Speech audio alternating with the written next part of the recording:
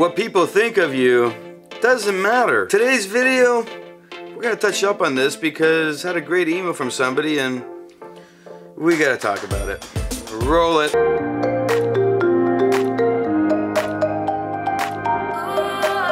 Welcome back to another video. For those of you who are new here, hit subscribe, hit the like button, and of course if you do enjoy the content, and go watch the rest of the videos in our series so you can get a better understanding of where we are valuing ourselves, the integrity, and how we can use it to get us moving in the right direction. The email came from somebody who has been struggling with this whole image thing. What are people thinking about me? And I know we've all been there, me included. In fact, I don't know many people that can say that they never, I don't know anybody actually. Everybody at some point in their lives has this feeling of, you know, what are people thinking of me? What is their perception of me? What do they value in me? What do they like? What they don't like? And what are they judging me on? It starts with our parents, of course, our family, and then our friends, and then the people that we work with, and then the people that we want to fall in love with. It keeps growing and growing and growing as we go through life. Different people come into our lives, and then we start to change up how we are feeling, how we look, how we act, so that we can get them to actually, you know, subconsciously, for us, we're doing it, and for them to perceive us in a certain way that we're attracted to them. I could jump into the whole talk about this, but I mean, there's so many talks about it, and I can make video after video, so I'm just gonna jump that part and come back to the later video. In today's video, it's all about, why does it matter? Why does it matter what people think of you? Does it really matter is the question you should always ask yourself when you're interacting with somebody. You ever heard of this line, the grass is always greener on the other side?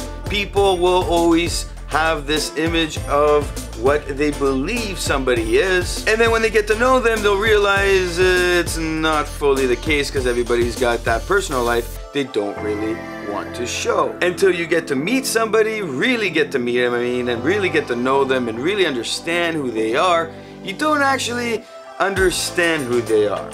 You don't see it. You don't see those inner, deeper secrets that, you know, they hide from the real world. The idea is that you should not care because at the end of the day, what they think of you does not matter.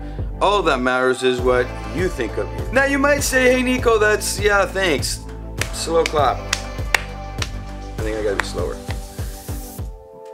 It's hard. I'm not saying it's not, and I'm saying the people that I do know that do this flawlessly don't like fall down and like, you know, hurt their knees once in a while. They do. We all do. We're all human. At the end of the day, we want people to like us. That is like what is the number one thing we're all trying to achieve, is to be liked by other people, and then those people, you know, reciprocate the love that we're giving them, and then we have this awesome relationship. And it doesn't matter if it's in business, in careers, in personal relationships, family, etc. It's all the same. Any kind of interaction you're having with a human being, your goal is for them to like you, and of course their goal is to like you. So looking at it from a perspective of what this all means, well, personal branding comes into play. How we show ourselves to the world is what people will perceive to nth degree, and our goal is to show the best image we could possibly think of creating for ourselves so that people will perceive us in a way that we want them to perceive us best. Now, again, this plays out in a way where we have to look at it from the other side and how they perceive things. It's not always going to be the same. Just because people will see somebody drive a Mercedes, you know, most people will be like, oh, he must have money, you know, or if it's a BMW or whatever, high-end car. And in my mind, it's, well, he's probably leasing it. That's the first thing that comes to my mind. Why? Because I know business people. I've consulted with business people. I've consulted with career-driven people that make a lot of money, and, you know, the debt is just massive, and I know they're leasing. I know they're not buying, and I know that they're leasing because they need to lease, not because their business is allowing them to lease. The idea again comes down to how we're perceiving. My experiences, my values, what I see as a value in somebody else is different from one to another person. So you may be showing off your fancy things, but the other person does not equate that to something that is high value on their scale, so they won't really care. Now other people, however, will. This notion of personal branding is just, you know, something that's escaped us quite a bit because of what's happening with online. Now if I say personal branding, people equate that to what is the image online. But that image online is only a fraction of what your image is in real life. If you can't continue on the path that you're showing off online, then offline, people will call you out on it. You're not being authentic, you're not being real. And because of that, well, now you got a little bit of a situation where people will come into your life because of the online world.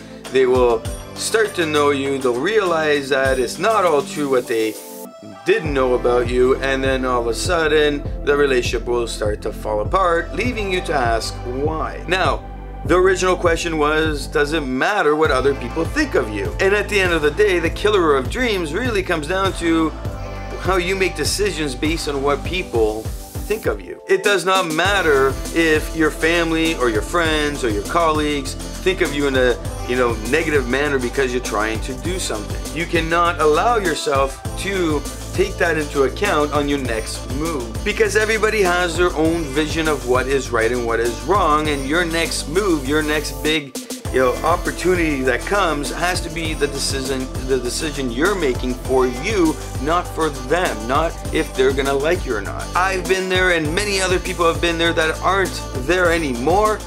I'm back in between. I'm not gonna lie about that. It's a struggle. It is a struggle, and I think it takes a lot longer than the time I've been practicing it, which has been for a very long time. But it takes time, and that mentality that people have of what are people thinking and what's the next move I need to make really affects us in the judgment that we have, and that's where the killer of the dreams come. It's that moment where you really want to take an opportunity, but you don't take it because mom told you to take the safe route, dad told you to take the safe route, your sibling didn't think it was a smart move, and then all of a sudden you don't do it. Or your friend wanted you to go to another school instead of the school you really wanted to, and you ended up going with them instead of making your choice, and you didn't know what they were going to think of you if you did. And what happens after? 5 years later, you're not even friends with that person. It's simple economics. Business, it works the same way, where people will tell you, oh, don't go do that, don't go do this, but then a few years later you see them buying that franchise that you said you were going to buy, or investing in that stock that you were going to invest in. And this is the reality. What are people thinking? It does not matter. For me, on a personal note, my sister hates that I post stuff online. She hates it because she's the quiet type. She doesn't want to be posted all over the place. She thinks it's more of a showing off, I guess. I haven't really gone into the thinking of the whys, but I just know she doesn't appreciate what I'm doing online. But I appreciate it. I'm having a great time. Picking up the camera was the greatest thing I ever did. Creativity through the roof. I'm loving it. Do other family members, friends, colleagues like it? Well, no. Some of them don't. Some of them, though, love it, and they're like, yo, I need to get a camera, I need to go do it too. How much did you pay for it? How much did you pay for the lights? What do I actually need to achieve what I need to achieve with my stuff? I'm loving it. It's brought me to a whole new world. I've met incredibly awesome people that I never thought I'd ever meet. And that's all because I didn't think about who is telling me, what they're telling me because of what they think of me, but rather I want them to appreciate the fact that I'm trying to do all this stuff. It may or may not work the way I'm thinking it, but I know I'm progressively moving in the right direction. That mission and purpose I have for myself. This is the critical thing that we need to remember. My path is the most critical thing I need to be focused on, not what other people think of me. and what people think I should be having as a purpose and mission in life. Pay attention to those people around you that do not want to see you achieve what you're trying to achieve. Pay close attention to those people that dismiss you every time you start talking about the things you want to achieve. And of course, the famous line, the meme that everybody sees, pay attention to those people that don't clap for you. Or better yet, that slow clap. That's right, they slow clap. This is the critical moment in life. We're living in one of the best generations ever. It's just with the internet, with the opportunities that come, with all the social media and everything that is with this technology, you have an opportunity to grow to the next level so fast. Like, it's like this. Overnight, you can make something that you never thought possible. And of course, our parents and all the generations before would have never thought possible, but we're able to do it. We're able to connect with people around the world and meet people, incredible people that we never thought. It's unbelievable. The opportunity is there, and you thinking, what's, you know, mom, dad, my brother, sister, cousins, my girlfriend, my wife, my whatever, gonna think? It will only stop you from achieving it. My name is Nikos Rentas. This is mentorsapproach.com. I think I'm gonna do more of these videos because perception and personal brand and all this stuff really just pumps me up, and man, I'm excited. But if you've ever been in this situation, leave a comment below. Maybe somebody will read it, and who knows, it may change somebody's life. And of course, hit a subscribe, hit a like, and let me know what other videos you're based on this topic you want to hear about.